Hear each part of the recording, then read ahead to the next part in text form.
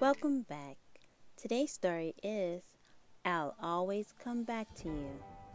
Written by Carmen, Tafolla. Illustrated by Grace, Zong. I might have to go to the office. I might have to run to the store. I might have to trudge up a mountain or a driveway, way down to the shore. I might have to visit a very sick friend or rescue a sinking canoe. But I'll always, always, always come back to you.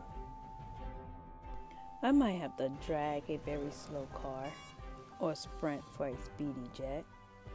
I might bumpity bump on an old billy goat or ride on a whale and get wet.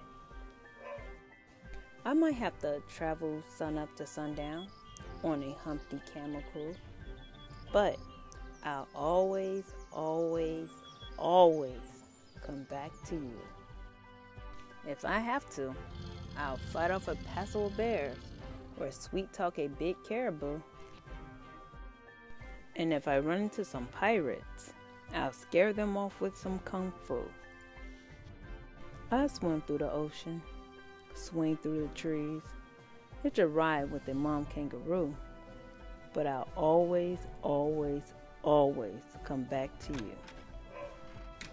You might have to stay with a sitter. You might have to stay with an aunt. You might have to stay with a grandma or friend and watch them water their plants. But you can keep this promise. You can count on this being true. I will always, always, always come back to you. You can put my kiss in the palm of your hand. Keep my whisper inside your heart. You can hold my smile inside your eyes. Squeeze my hug till it all falls apart. But whatever you do and wherever I go, you know, really know, that is true. I will always, always, always come back to you. Yes, I'll always, always, always come back to you. That's all for today's story. Thank you for clicking on Science Reading Time. Please like and subscribe, and make sure to hit the bell to turn on your notifications. That lets you know every time I upload. Thank you.